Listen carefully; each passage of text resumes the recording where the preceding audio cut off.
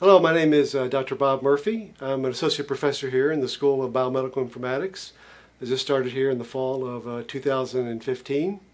Prior to that, my background was I'm an emergency physician by clinical training. I trained at Henry Ford Hospital in Detroit and then spent approximately 10 years in Louisville, Kentucky, where I was a director of a emergency medicine group there, and began to realize the critical importance of clinical information systems in the delivery of patient care, and over time gradually worked into the field of informatics. A lot of my education was through AMIA and did a National Library of Medicine fellowship, but then became a full-time approximately 10 years ago and moved here to Houston, and for the last 10 years I've been the Chief Medical Informatics Officer at Memorial Hermann Healthcare System with 14 hospitals here in the Houston region.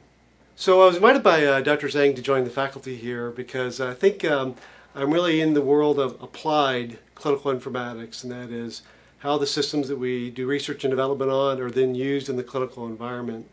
And that's the exciting thing for me. As a former clinician, emergency physician, it's how these are used in patient care. And so in the world of applied clinical informatics, this fall I'll be teaching a course in change management.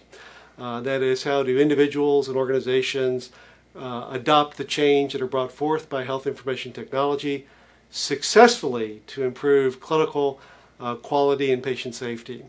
In the future I'll be teaching courses on advanced health informatics, electronic medical records, and also probably in clinical decision support.